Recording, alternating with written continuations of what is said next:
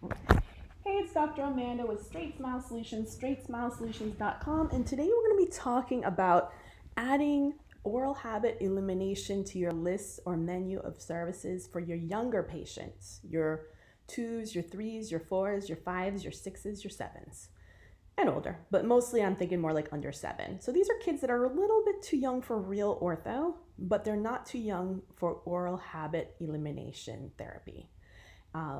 So let's talk about that. What does that look like? How do you integrate it? How does it build revenue? What kind of revenue are we looking at?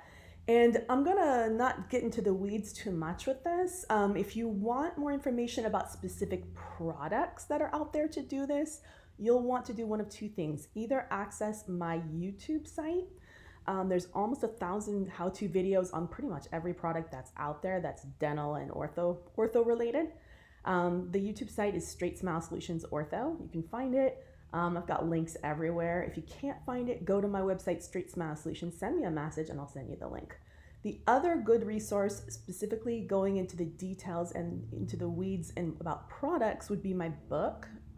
Again, you can find this at Amazon, or if you want a direct link, go to my website, StraightSmile Solutions, click on book, and it'll take you right there. And price point's only $9.99 for Kindle, a little bit more for paperback.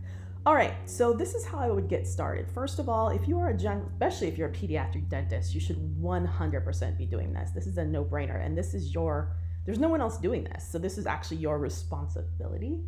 I don't think up until this point, most pediatric dentists they kind of did the whole like sticker positive reinforcement. Yes, you should stop sucking your thumb. Yes, you should get rid of your passy. But there was nothing beyond that, a little bit rah-rah. But that didn't build revenue. And ultimately, a lot of parents struggle with these things. And, just being a parent myself, I can tell you straight out, my now 15-year-old son, when he was 1 and 2, he had a severe bottle habit. And I was absolutely mortified because I knew this was bad for his occlusion. And my husband and I are both dentists. We knew it was bad, but we couldn't eliminate it. We tried, trust me, we tried everything. Tears, like not eating. I mean, we didn't do bottles at night. He got water at night. It was just during the day, but he was always wanting to suck on a bottle. And it was very, very, very difficult. And eventually we did manage to get rid of it at age 3. But here was this really, really tall kid. I mean, he was way older than he looked for his age, running around with the bottle hanging out of his mouth all the time. And it was embarrassing. So, had I known about some of these appliances and options, I'm sure I would have done it. As a parent, I was mortified going to the playgrounds knowing this. And even worse, then I knew better, But it was the only way I could get rest at night, having my child suck on this. I mean, I was tired. I was pregnant. I was working full time and I was exhausted, and it just, yeah. So you get the idea. If you're I'm not trying to mom shame at all because I've totally been there. Okay. So great way to get started for this. If you're every kid between age, I'd say 2 and 7, if they're not quite ready for an ortho screening and evaluation, but they are ready for an SDB and oral habit screening and evaluation. So I'd start off with a questionnaire. And there are a lot of questionnaires that are already made by various companies that sell these products. For access to those questionnaires, and like I said, I'm not going to name the companies because depending on how I name them, some of them like to be very litigious. So I have to be very careful about what I say about some of them. I like some of them. I like some of their products. Some of them I don't like the people that are behind the products, but their products are decent. So you'll have to either read my book or go into my YouTube videos to dig up more on that. But they have different sleep disorder breathing questionnaires that are branded. I also have my own that I think is very well done, and it really digs into habits a little bit more. So mine is available on my store, on my website. If you are a client, an actual subscription client of mine, you can have any of my handouts, any of my paperwork, any of my documents for free. You just got to let me know you want it and we'll give it to you. Otherwise, you can order it from our store. It's only $20 for a copy of it. So you want to start with that. Every single patient from age 2 to 7 should be getting screened, regardless of how they present, regardless of what the parents say. It's just a great baseline, and you're going to start finding things that you didn't know may become problems, and it'll start to open up a lot of great conversations with the parents. From there, another way to get patients in, and this is just brilliant now. I mean, post-COVID, this is one of the most positive things that came out of post-COVID is the whole virtual consult thing, which was still really kind of ambiguous. before there was a lot of asynchronous virtual consults that was happening with the direct-to-consumer aligner companies, but now there's many more options for synchronous virtual consults and asynchronous. And again, I have tons of content on that on my YouTube, so you can go into that. But it's literally parents trying to eliminate thumb sucking, parents trying to eliminate pacifier sucking is a huge Google search term. And parents really don't realize that's directly connected to dentistry and orthodontics. So it's connected to everything from speech and language issues, myofunctional issues, airway issues, behavior issues. All of this is all intergrained because as this habit becomes really more reinforced, other issues happen with the change of the growth of the mouth, of the shape of the face. So it is really, really important to eliminate these habits and for you to fully understand the why behind it. And if you're looking for additional books or literature on it, check out, I think there's one called Tongue Tie. There's another one called Breathe. You should definitely check out some of these books about that too.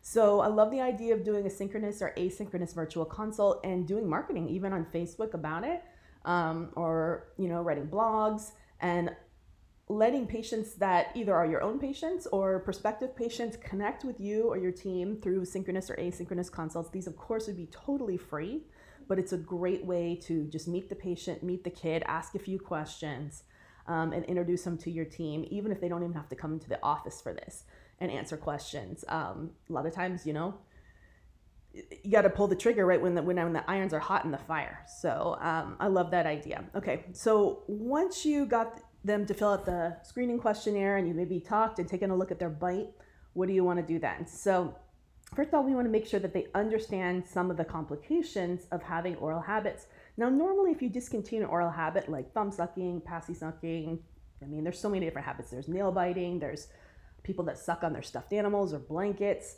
You need to find out what the habit is, when it's occurring. You got to be a little bit of a detective because patients, not so much 2, 3, and 4-year-olds, but older kids can be very secretive with their habits. The parents may have no idea that habits are happening anymore. And a lot of times parents are very defensive when you bring it up. They're like, no, she is not sucking her thumb. And you're looking at it going, I don't think she is. Because I can look at a bite and be like, there's a habit. And I work with doctors all the time and they're like, no, the parent says there's not a habit. No, there's a habit. And then we find out, yep, there's a habit. Patients will go in the closet, suck their thumb. They'll go under the covers and suck their thumb. The parents have no idea. So you got to find out, is it happening because they're bored? Is it happening because they're scared? Is it happening because they're, I don't know, sad? So you got to find out when it's happening. And is it happening at night? Is it happening at nap time? Is it happening at school? And really have the parents help you investigate it. Once a habit has been fully reinforced with muscle memory, the tongue, the cheeks, everything like that, especially the tongue, it has muscle memory, it is now imprinted.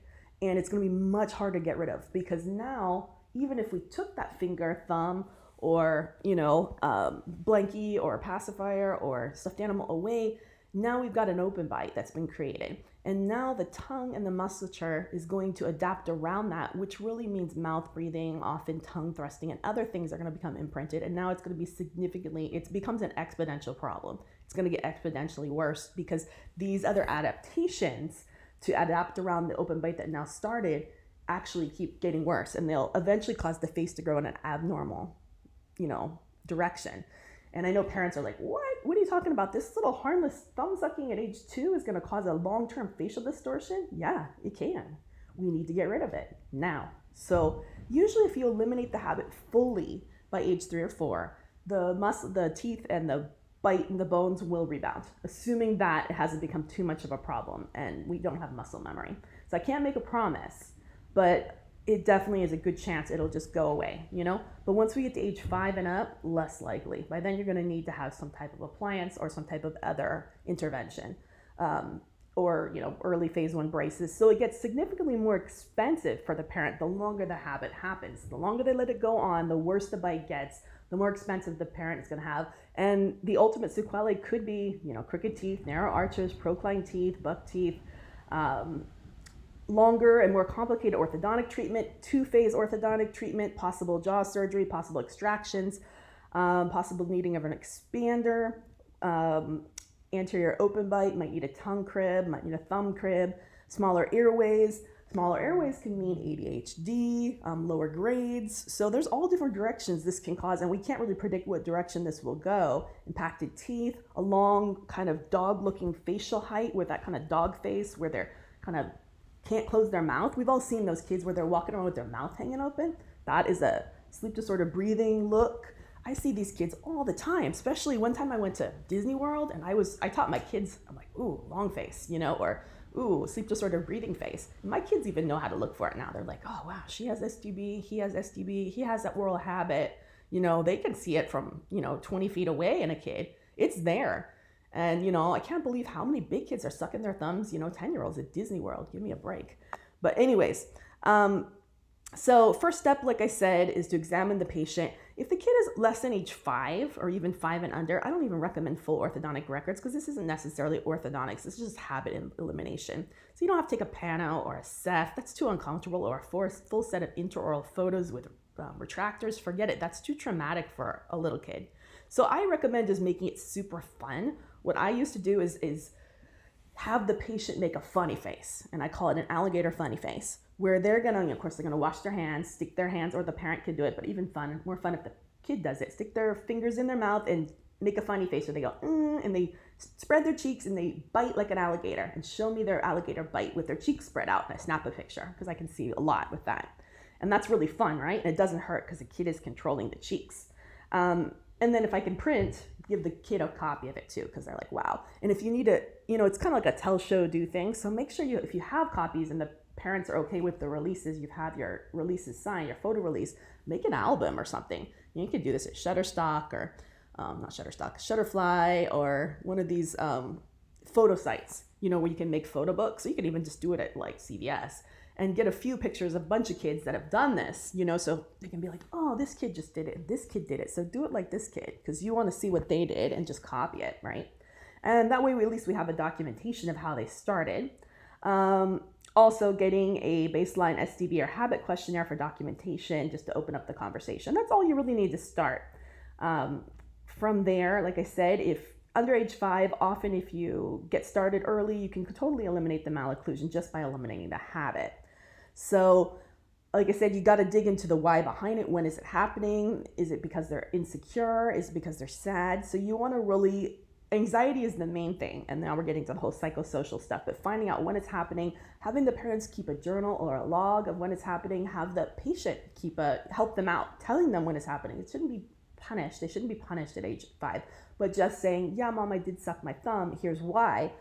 Sometimes if you create awareness and replace that insecurity or the way that they handle the insecurity with something else, maybe they want to hug their stuffed animal, or maybe you want to get a really fun weighted blanket that really helps, that they can lay over them, instead of sucking their thumb. Find another way to cope with the insecurity that's not involved putting something in their mouth, and replace that habit with another more healthy habit. So that's a good idea. You can also use positive reinforcement, whatever works for the kid. Reward them with stickers or tokens for the days that they refrain from putting their fingers in their mouth, and after they get a certain amount of stickers or tokens, they can replace it for a prize that they want. So, and you can even do this, it doesn't have to be the parents that do it. I mean, I know plenty of orthodontists and pediatric dentists that do the prizes themselves. I mean, it's just simple stuff, $5 stuff from Amazon. They have like a prize chest, and once the kids get 30 tokens or whatever, they can come into the office and redeem it for a prize. I mean, it doesn't have to be expensive. It's really exciting, and I think my own pediatric dentist did stuff like that. I remember the treasure chest they had, and the whole reason I'm a dentist now is because how fun it was to go to the pediatric dentist. So I loved going. I don't care if I had to get work done, get teeth pulled. I loved going because it was so into positive reinforcements. So of course, praise and encouragement, and really remembering that this is a family achievement. When little Johnny stopped sucking his thumb for a couple months, it's a family celebration. So if you've got older siblings, you want to get the older siblings in on the celebration, because otherwise they're just teasing, right?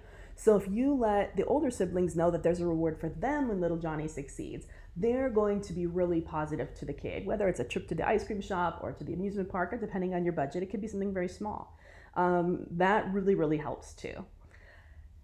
If all this fails, I have another great idea, which is, I call it the long t-shirt method. So this one works really, really well. You go buy either if dad's a big guy, you want to go buy like an extra large t-shirt from Ross or Target or whatever, cheap one, with long sleeves, and tie knots in the sleeves and have the child, and you can have the child, like, it's not a punishment to sleep in the long t-shirt with the knots in the sleeves, because you're going to tie a knot in the end so they can't stick their hands in their mouth at night.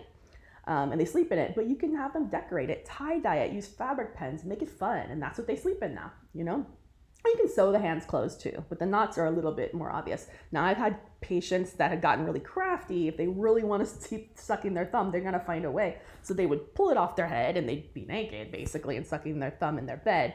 That's not gonna work too well.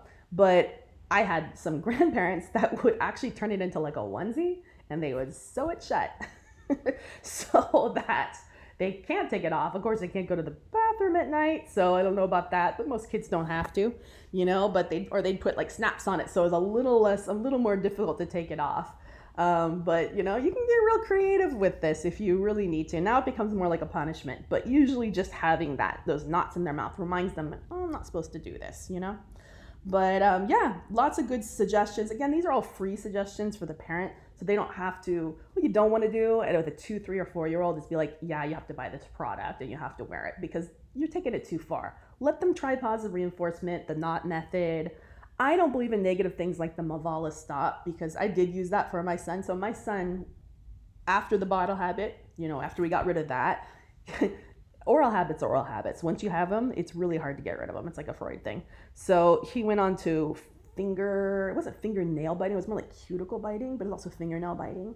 And his fingers were like wrecked. And it was like a nervous thing. Like he would do it at school more when he was like stressed or nervous or it was a hard assignment, he'd bite on it. So when we were, I think it was first grade, we tried the Mavala Stop, which is that paint on fingernail polish. You can get it from eBay. I think you can get it from Amazon. It tastes bitter. It's super nasty. That's been around for like 40, 50 years. I remember my little brother used to use it. The problem is that he just wouldn't eat lunch. He wouldn't eat anymore because it was on his fingers, right? And you'd have to pick up your fingers in order to eat your food, like a sandwich or something. So he just stopped eating lunch at school. He lost a ton of weight. So that was off the table. So we stopped doing the Mavala Stop. I'm not a big fan of that. I think it's nasty and it's just negative reinforcement. It's like the hot sauce method. Doesn't usually work. And we went on to getting, the kinesthesiology, I can't say that word, the tape that they sell at CVS that's meant for like athletes where they like kind of tape up their muscles. I don't run marathons or anything. We get the really narrow stuff and we let them pick a color. We had it in all different colors. It's better than Band-Aids because it's fun. And he would have like green one day or purple one day or, red one day. And of course, he didn't mind in first grade walking around with this tape on his fingers. He liked it because it gave him grip to like play ball at lunch and, play ball at school. But we'd wrap his fingers in that and that really helped. And of course, he'd take a bath at night. We'd pull it off and put new ones on. But that helped a lot as well. So, okay, so you try all this. If all of this doesn't work, and this, of course, is free. You're not charging the parent for this kind of guidance. This could be something where you make a YouTube video and post it, which, of course, will bring lots of patients to your office if you're a knowledgeable person on this topic. So from there, the parents tried everything. They're like, Doc, it's just not working. I tried A, B, and C. We tried this, Okay, then we move on to the next method, which would be what I call a tooth pillow. And a tooth pillow is a healthy, like we talked about, healthy ways to remove the habit, but still get the satisfaction of the habit, replacement. So if all the other ways didn't work and it really needs to be something in their mouth, then I recommend using one of the various different appliances that I talked about. And I said I'm not going to name them, but you can go into my YouTube and find them. It's not that hard. You can also go into my book and find them.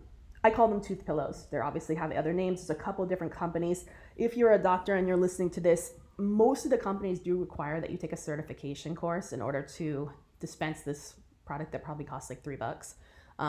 Lab fees are going to vary from as low as $50 to as much as a couple $100 for one of these suckers that probably costs $3 to produce in China. You want to make sure, obviously, you're getting one that's silicone free, BPA free, don't get one that's obviously made in China. That makes me really nervous. But I want to make sure there's some that are better than others. There is one that doesn't require a certification course. The one that I think is best does require a certification course. But you know, that's up to you to work that out. But tooth pillows are good. They aren't custom, so you don't have to take an impression or a scan. You can stock them in your office in various sizes. Sometimes they come in various colors as well. Like I said, prices are going to range from $50 to a couple $100. That's your lab fee. That's not what you're charging the patient, because you're charging the patient for habit therapy, which is, I believe, is D8210 or D8220 for your insurance billing code. If you are billing insurance, keep in mind, I would highly recommend you pre-auth this because it doesn't always get covered by insurance. And if it does, sometimes it gets pulled from the ortho. So you want to make sure that the parents know if it's pulling from the ortho, you know, lifetime max, they may not have anything left for their phase 1 and phase 2 later, or their ortho later, or it may have a lot less. So you want to make sure that they know that, because your UCR fees might be different from the insurance fees. So just make sure I've seen a lot of parents get really pissed off about that. So you need to really know where the money's coming from if you are billing insurance. So do that. Most doctors are charging, I'd say, between $300 and $500 for this removable or fixed habit therapy. Definitely removable would be a little bit less. You know, obviously, if they are, so you're explaining to the patient and the parent that this is a healthy appliance that they can put in their mouth when they feel the need to suck their thumb or use a passy or something like that, that actually promotes healthy growth. So it helps to remind the tongue where to go, and it's best to actually sleep in it over time, but until they can work their way up. And I have a ton of videos on how to do this, so I'm not going to get into it too much. But obviously, you're going to get started small, use it in your mouth for maybe one TV show, then one movie. And once you can successfully keep it in for that, then you try the nighttime, and it might fall out at night initially. But you're developing the healthy muscles that will also help to remodel your bones in the healthy way. So they're really good products. I definitely recommend them. I had one kid not the older kid, but my younger child, my daughter, did use them. We didn't know about it with my son. But great product, definitely. Beyond that, if you're not successful with that, and we've gotten to age at this point 6 or 7, then we might need to get into a more fixed appliance, which would be something like a fixed or removable tongue crib or thumb crib, palatal expanders, etc. Those are going to require full orthodontic records and an impression or a scan. So the kid needs to be old enough to be able to handle that, because it's a little more traumatic if they're not ready. So I think 7 is usually a little bit better. You can try the tooth pillow up into that. And if the child is older, you're probably going to go ahead and bill D8060, D8050, which is, you know, your phase 1 orthodontic interceptive treatment, which will wipe out their ortho coverage usually, because usually I'm going to charge $2,500 to $3,500 for that. And usually most people's insurance is, you know, $1,500 to $2,500. So you just got to let them know you do phase 1 now, you're still going to need phase 2 later, and that's going to be cash price, you know, around $5,000 to $6,000. So they need to be prepared. They will not have insurance anymore if they do that. So yeah, that's pretty much it. That's everything about how to remove oral habits starting at age 2. But again, amazing practice builder for your practice. You're going to get in, if you start marketing and creating content and blogs and YouTube videos and how-to videos, yes, maybe it takes a little time like I'm doing here, but in time, if you post them and you work with somebody who knows how to do marketing, you know, and I have a lot of people that I work with that are amazing for this, just getting the word out that you are an expert on this, and this is a service that you offer for free, at least initially, you know. You can offer guidance to new families, and existing families will eventually get you a lot of new young patients in your practice, which is what you need to grow your practice. And it builds trust and rapport and stuff like that. All right, thanks so much.